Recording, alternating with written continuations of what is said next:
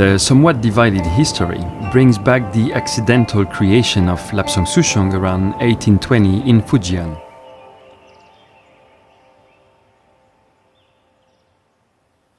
One legend tells that, forced by government authorities to freeze warehouse, but not wanting to lose his freshly harvested crop, a tea producer placed the leaves over a fire of spruce wood.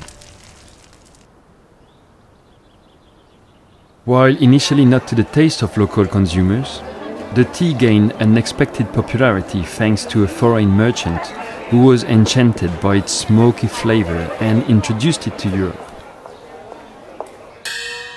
The manufacturing process of Lapsang Souchong mirrors that of the red teas, with the exception that after rolling, the leaves are lightly toasted on a hot iron plate, then carefully arranged on racks above a fire of pine root or spruce. Yokais are a type of supernatural creatures in Japanese folklore. They are often depicted as evil or simply mischievous spirits demonstrating daily or unusual struggles through behaviors that ranges from mischief to malice.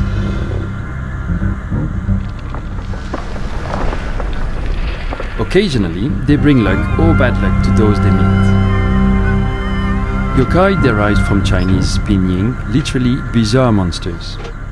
As French tattoo artist Brandy suggested, naturally the choice was to focus on the Chochinobake, represented by a friendly cyclops smoking paper lantern.